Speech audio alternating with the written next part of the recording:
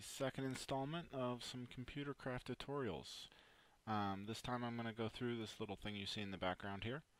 So let's switch over to this, which is a button touch screen interface. So at any time I can click the button, turn the lights on, turn the spawner on, turn a grinder on. I just used the standard. Again, you could use Draconic Evolution. It's also redstone controlled, or any other devices. So this could be set up for farms. This could be set up for anything that you have that has redstone control for on and off. Last time we covered doing the power monitor, and with that I went through kind of the basic setup for ComputerCraft to determine what it can pick up with the different peripherals and how to kind of set up the basic information. So I'll go ahead and put a link to that. You can click that and go watch that one if you need some background information. If not, we're going to go ahead and move on to the second one, which is touch interfaces. So this one right here is actually a multi-screen where you could have different things. So I could click on spawner and it would bring up different spawner controls, or based on my power situation, I could say, okay, everything's going through this tesseract. I want to turn the tesseract off. Now it's not outputting any power. So now none of my other pieces of my base will get power. So again, all using the same premise of how I'm going to set up this one for the touch controls. Alright, so I'm going to go ahead and start a new program here. And again, all of that basic information you can get from the previous tutorial on Lua for the power monitor. Alright, so we're going to just go ahead and name this. So edit, we'll start a new one here. We'll call it control. Alright, so we got our new program set up. Well, there is actually one other thing that we need, which is I use an API for touch scenarios. So what that does is I could write all of the program in here that covers, okay, what to do for a touch screen, how to set up each button based on their XY coordinates, but I'm using an external API that's already been written, and that API is available for anybody to download and then load that at the start of your program. So to do that, we're first going to save this one, which doesn't have anything in it, and we're going to call the API program. So for that, you're going to need to do pastebin get, and then the API code, which is lowercase p, capital FH, EIA 96, and then in my case I always call it touch. So this will create a program on here called touched. Now if I look at what's on there, you can see touch is already a program that's created, so I don't need to load it again.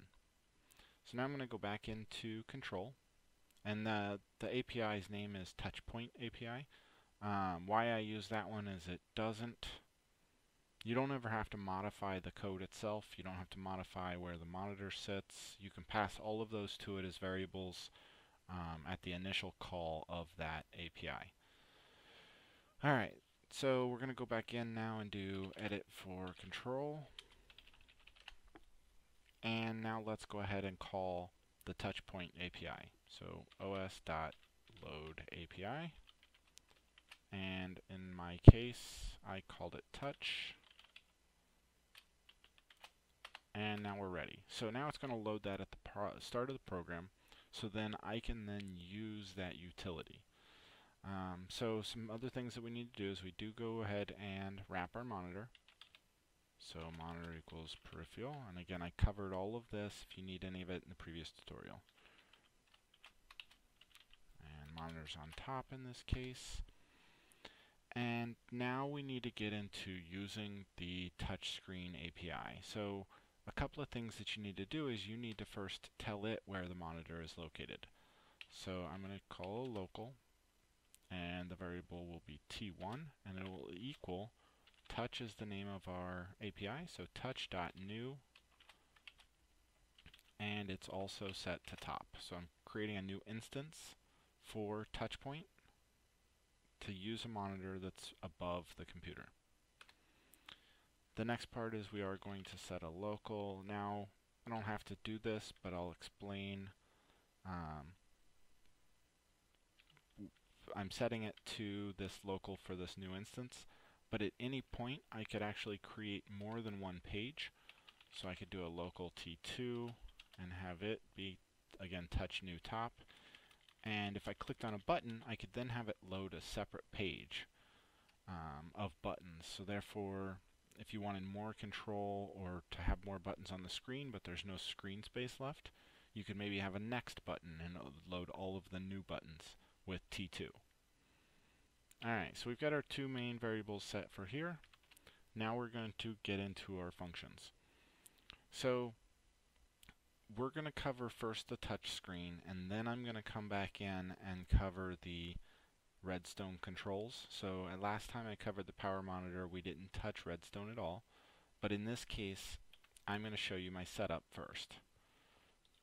So behind here, I have my computer. Now, using the Ender IO, it doesn't always connect to a computer. Now, I could have used bundled cable, but that's getting more advanced, and I'll cover that in another tutorial. I could have used basic redstone. I could have used any other different pipe. In this case, I just wanted it all bundled into one so I could show it easier and go through it. So I have the Project Red alloy wire running to an insulated redstone conduit. I got one on the back, one on the left, one on the right.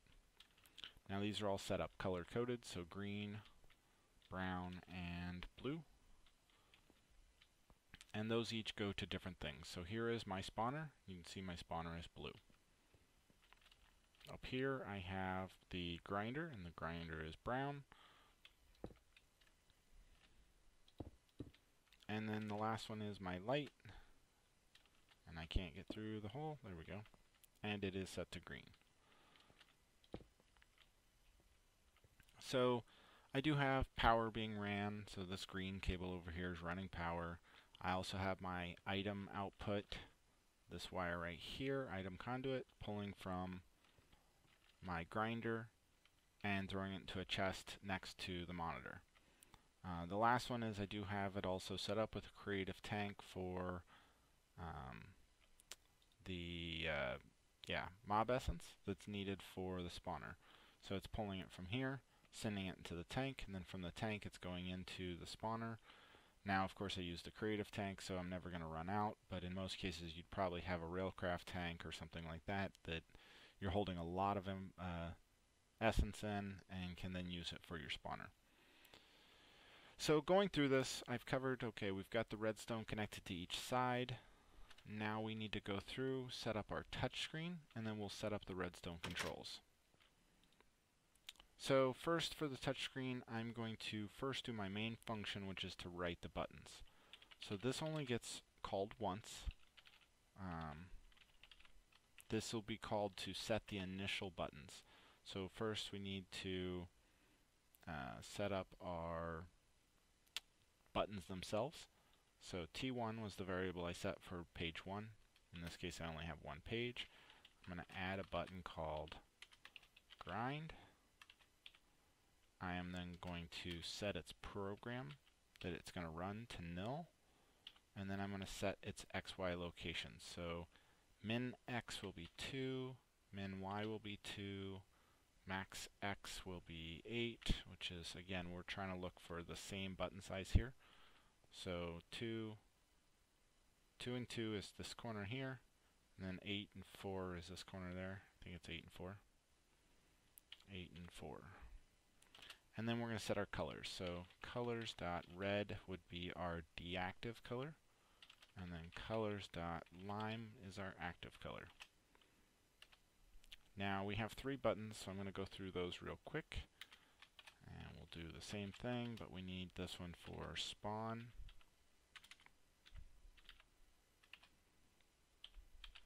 No function being called. It's not the same. It would need to be over. So 12.2, 18.4. Colors.red. Colors.lime. Forgot my bracket. There we go. And the third button is the lights. Light, nil.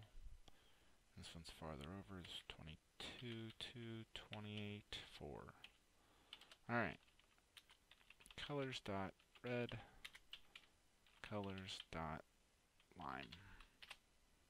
So we've got all our 3 buttons drawn out now, so they'll be in the same locations. And again, for this, we'll just go ahead and we'll make active blue instead of lime just to change it up. Blue. Actually, there's a light blue. Let's do light blue. Light blue. I think that's how it's written.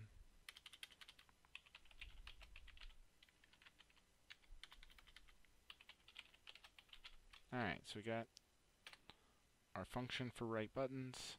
We want to go ahead and set T in this function to T1, and then we're going to draw our screen. Excuse me, there we go. So, function is now written for creating the screen. The next thing we need to do at this point is our while statement. And again, I covered the while statement in the previous, but you need, for anything that's repeating, you need something similar to loop through and keep running the event. So on the while statement, there's one thing from the touch you want to do is you want to get the pull event for when somebody touches the screen. So local event is the first variable.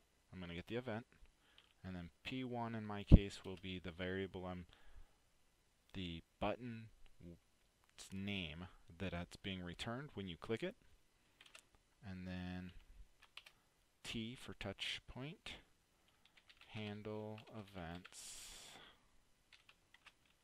OS dot pull event, bracket, bracket, close it. Alright, so now we've got our, when I touch it, it's going to hit this, it's going to send back an event. The event could be a redstone signal, the event could be the block was broken, there could be a lot of different things. Well, in this case, we're looking for the touch event specifically. So, if event is equal to button click, which is what we're looking for, then we want to do something. We want to T toggle button that's named P1. P1 being the name that's being returned. And we're going to go ahead and also print P1 to show what is being clicked. And we're going to end. So at this point, we should be able to save, exit. What I name it? Control. And I'm missing an end statement at 1621. Edit control. So start and end, it's not this one, it's this one here. So we have our if statement and we have our while statement. I ended the if statement, but I did not end the while statement. So I'm going to go back and do a little bit of indenting. It's a little easier to read. There we go. Control. And we have our buttons. Now, the buttons are not even picking up that I'm touching it, because I never actually wrote anything to tell it to write the buttons to the screen. So we called our function write button here, or we create the function, but we never call it. Before we get into our while loop, we want to go ahead and do the initial creation of our buttons. So we're going to call the function above while true for write buttons.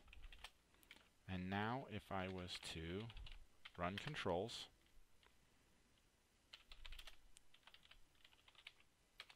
T2 doesn't even exist, T3 doesn't even exist, run it, now we have our buttons. We have our touch set to toggle. If I go back and we set it to, instead of toggle, you can actually set it to flash. We can actually click it, you can see it just flashes. So you have both functions you can use. I'm going to set it back to button toggle. Run. So now we have our buttons. I spelled it wrong. It is toggle button. toggle button, run, got our lights. So now we're good. Now these aren't doing anything. It's sending back what I'm pushing on the buttons, but there's nothing being called to tell it what to do. So now we need to get into our next function. So now we're going to get into redstone. So I'm going to go ahead and exit out of this, and I'm going to show you guys a little something over here. So we're going to end this here, and I'm going to go into Lua. So redstone has a lot of, like 6 different commands it can do. So you can actually write out redstone and see all the different programs, or you can just use rs dot, and then I can do get input to find out what the signal strength is on the left. Now, right now, it's not signal strength, but is it getting a signal? Right now, that redstone is off. I can also do rs to get output on the left to true. So now, not get, set output on the left, should have understood when I read that, it didn't sound right, to true. So now that redstone on the left, which is currently off, as you can see, power 0. If I run, it's now on power 15. With the way that redstone works, I'm using standard input-output binary for yes, no being on and off. Well, you can get down to an analog level. So I can do an rs dot, and if I get back to the previous one I wrote, let's see, get input left. If we run this, you can see it's just returning yes, there is a signal coming. But if I do a get analog input for the left, I can actually see that I'm receiving 15 on the scale of redstone, which is 0 to 15. I can also do the same if I needed to for set analog output on left, and I can set it to, say, if it wants to be 10. So now if I look at the signal, you can see on the top of the screen, power 10. And again, going back to get it, and it's saying, yes, there's 10 redstone signal on the left-hand side.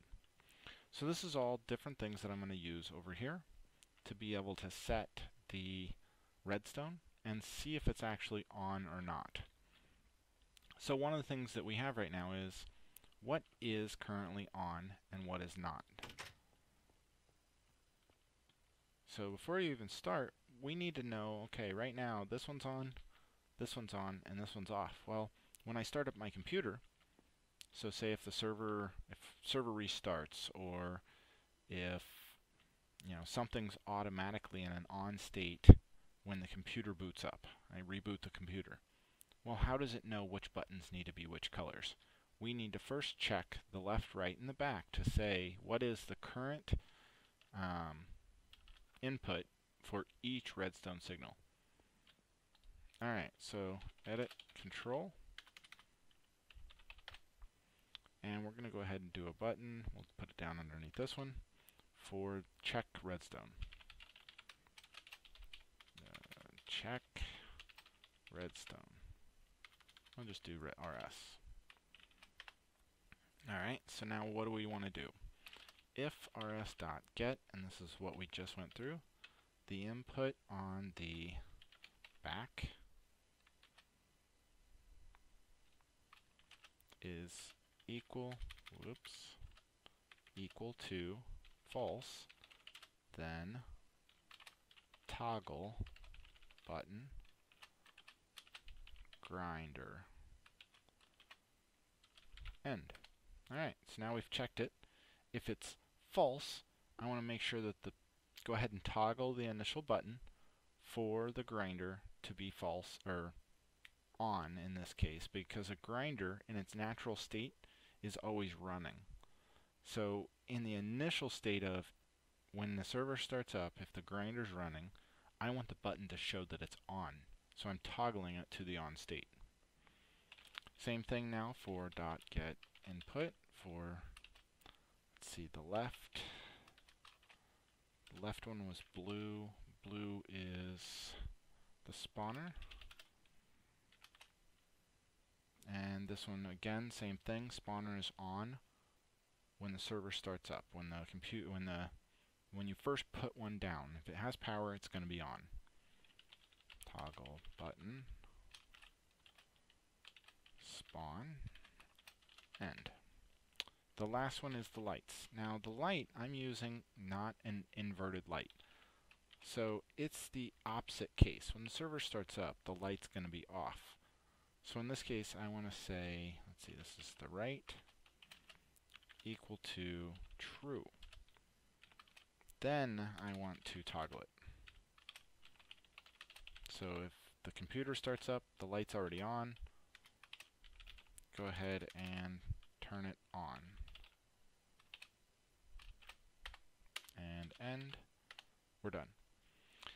So anytime you're doing a comparison statement in Lua, you do need to make sure you have two equal signs. If you only have one, it's not going to know what to do. It's going to try to set this variable to true. Well, that's not a variable, so it's going to fail. You'll get an error message. Alright, so we've got our check function. Let's go ahead and end that right here. Now we're going to run this at the beginning of the program. So in this case, we'll do a check rs, again, before the while statement. Save it, and we're going to execute. Again, it does not like this. It was 10 again. Exit, control. Did I just roll back control? Edit, control. Did I forget to save it? I guess so. 1, 1. Let's save that. Control. So now you can see, last time we started it up, it was, oh, it also rolled back the light blue. It was coming up red every time. Well, now it knows that the light's already on and the grinder is already on. So because those are both already on, and let's double check, you can see it's using power, its idle is still running, and the light of course is on. So it knew to default both of those to on. And the spawner itself is off, so idle's not moving. The redstone signal that's connected to it is dark, so it's going to set it to the off mode. So now that we know how to check what the redstone is, now we can actually use the buttons to toggle the redstone signal being output. So edit control. And the last function that we're going to use is going to be the check the click. Actually, we're going to go ahead and use two. We're going to write one function for flip toggle rs on the redstone output. And we're going to write a function for check click. The check click will take in P1, which is the button being clicked. And let's go ahead and end. So for check clicked, what we're going to do is it's going to be called from here. So down here, we're going to run the function check click, send in the P1 variable. So if it's spawner that I'm clicking or light that I'm clicking, it'll say light. Light goes into here. Now what am I going to do with that? So first off, I'm going to check to see what P1 equals. So P1, if P1 is equal to light, then we want to do something. If P1 is equal to spawn, if P1 and equal to last up grinder.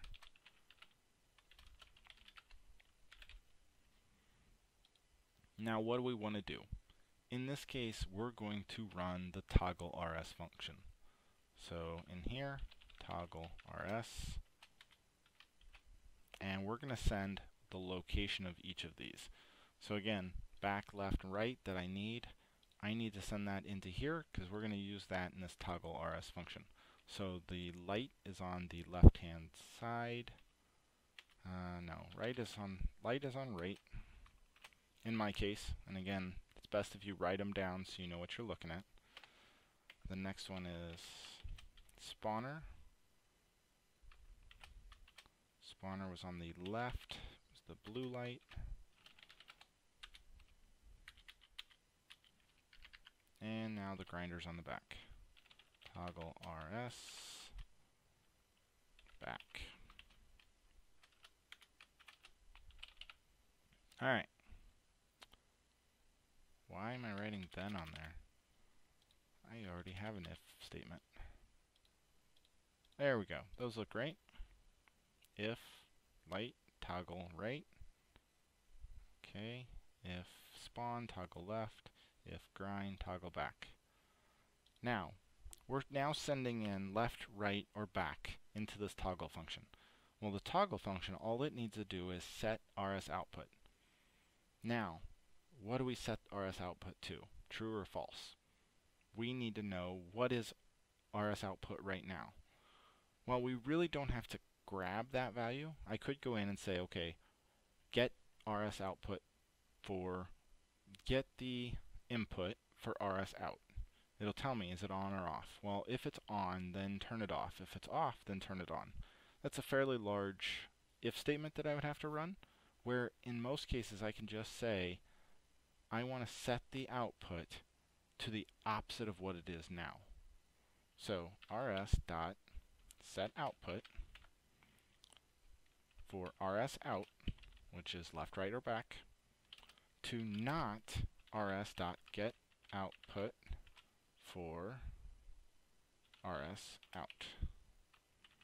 Alright, so now we're checking for the opposite of it, set it not to what it is, and then we will be able to toggle it back and forth.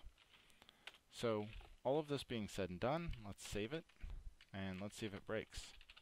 Control, okay, light, and there we go. We have control for our light. It's now turning on, turning off.